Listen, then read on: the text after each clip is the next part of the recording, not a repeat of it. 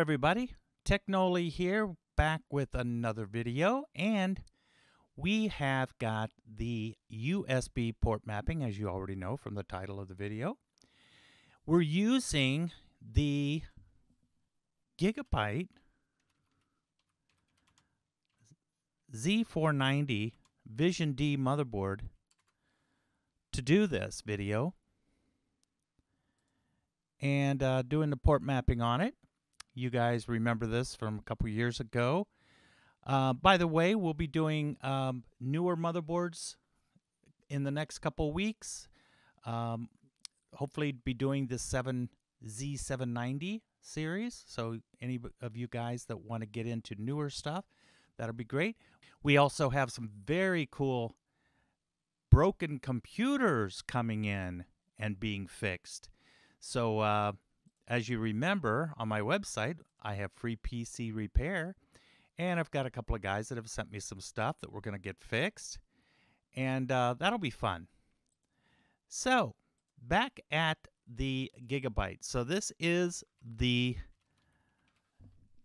Z490, and this was a great board because this had Thunderbolt on it, and so we're going to go ahead and do the USB port mapping on this. Now, I will have the EFI folder for this Z490 on my downloads page at technolli.com for you guys to use. Now, it will have the port mapping already done for you, so you won't have to worry about it. So this is just showing you how I do port mapping. There are different ways to do port mapping. This is the way I do it. This is what I find is easiest.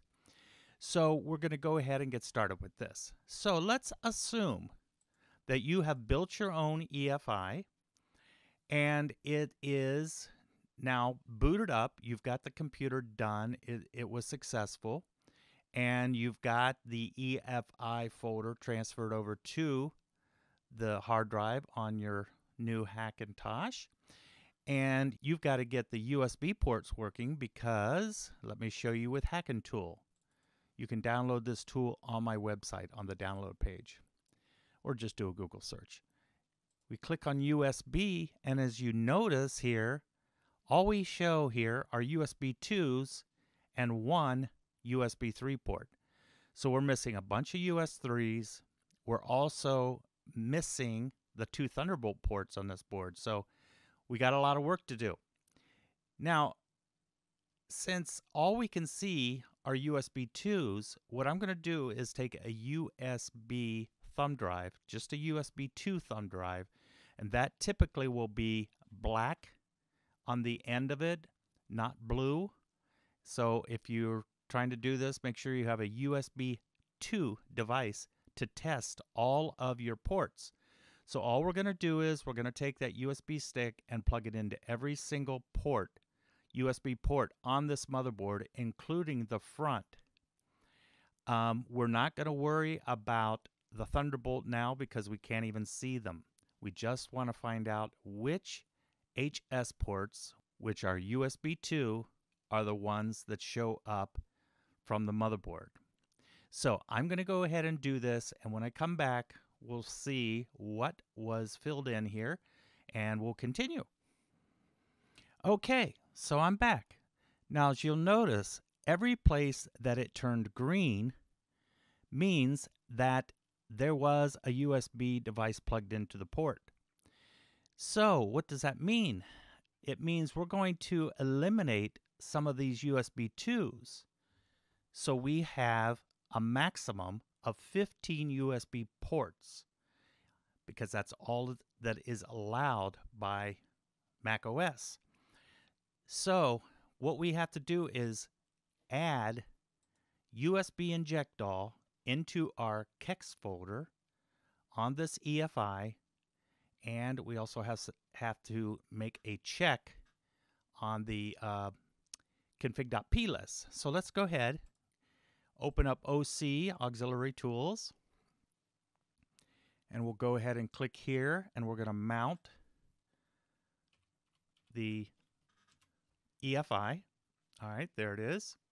And the first thing we're going to do is go down here to kernel, and then click on Quirks and put a check right here on this XHCI port limit. Go ahead and turn that on. We'll go back over here, and we need to add this text into the EFI folder. So let's go ahead and do that real quick. Go over here to Computer, go into the EFI, and we'll add it to our kex. Okay, there we go. Now, normally, OC Auxiliary Tools does pick up something when you plug it in, or when you put it in the folder. So it did find it, so we're good.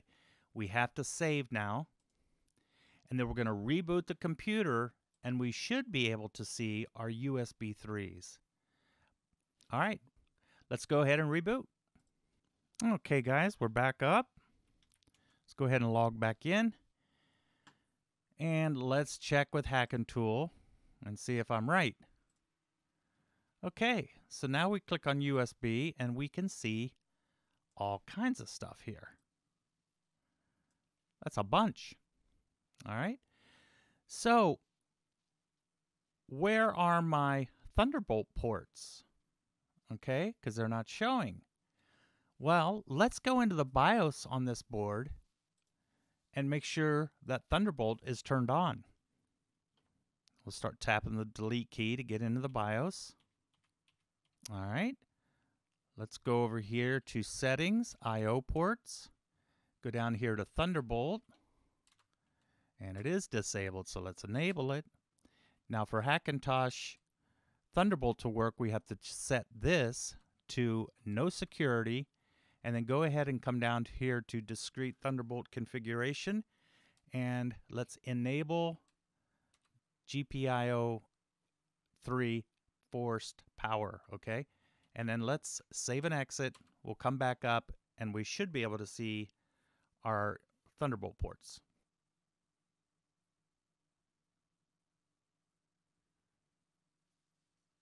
Okay, coming back up. All right, let's log back in. See if we have everything we need. There we go. And right here, SSPI, or P1 and SSP2, those are the Thunderbolts. All right, so this is great. Now we can see everything now that we need to figure out what we're going to be using. Well, we know we're going to use all of these HS ports, okay? So we're just going to leave that alone. But you say, why don't we just put this in and turn on the XHCI port limit in the config.p list from the beginning? If you do that, then when you put a USB 2 device in one of these ports, it won't show up. Because right now, as far as this HACKINTOSH is concerned right now, these ports don't work. But we know because it turned green that these are the ones that we selected before. So we know we're good. But now we're going to take a USB 3 device and plug it into every USB 3 on this board. And we're going to plug a device into the Thunderbolt so we can see ports we're going to be using. Okay, so I'll go ahead and do that, and I'll be right back. Okay, we're back. And as you can see, I got a bunch of new green things here. So these are ports that we know we want to use. So let's go ahead and get rid of all of the ones that are not highlighted. So you can just click on them and then hold down Alt, I think it is, and just get rid of them like this. And then hit this minus button. Okay. I forgot this one here at the top. All right, now we can have a maximum of 15 ports. So we want to make sure that all we have is 15 here. Let's see. 1, 2, 3, 4, 5, 6, 7, 8, 9, 10, 11, 12, 13, 14, 15. So we need to get rid of 2 ports. So when you're plugging in your USB 2-port, it's a really good idea to have a picture of the back of the motherboard so you know which ports were which. I know there's 2 ports on here that I really don't care about. They're 2 black ports on the back of the board, and they're just USB 2s. So HS09 and HS10 I can get rid of. Now those black ports now will be turned off, so you won't be able to, if you plug something in, you're going to be like, why aren't they working? Because we turned them off. So I'm going to click there, and now I've got 15 ports. All right, so 1, 2, 3, 4, 5, 6, 7, 8, 9, 10, 11, 12, 13, 14, 15. So we're good. So all we have to do now is click right here to export, and we're going to grab our USB ports.kex. But we have to open back up our EFI so we can add it. So we'll go ahead and click, open it up,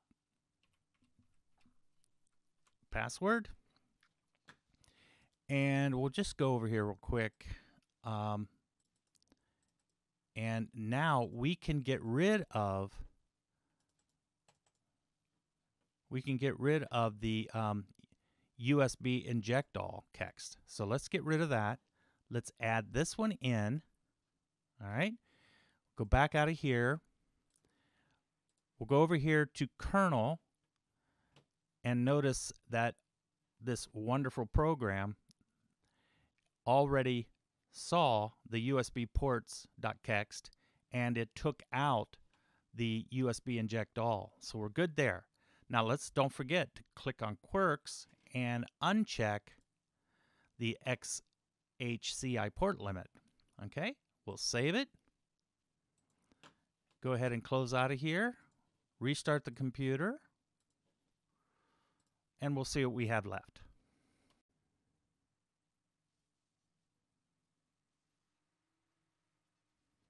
All right, coming back up.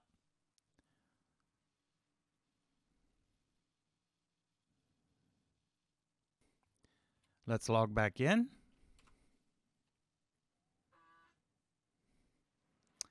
We'll use Hacking Tool, and we'll see everything is fine. Let's do a clear all, and then a refresh, and here are our ports. So we're good now.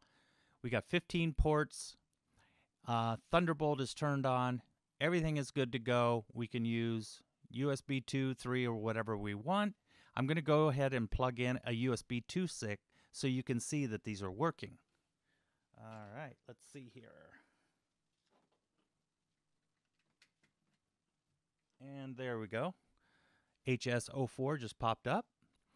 And so we've got our USB ports. We're good to go. So there you go, guys. It's not a horrible process. And sometimes you run into problems. And I will warn you that it is even possible that some motherboards would be so difficult to do or would not, this particular way of doing it may not work. And what you may need to do is install Catalina.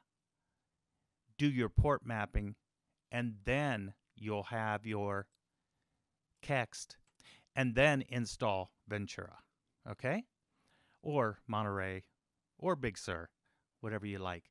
So there you go. I hope this helps. I really appreciate you guys watching. Please subscribe if you haven't already.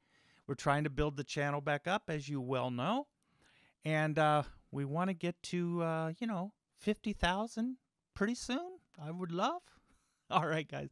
We'll talk to you later.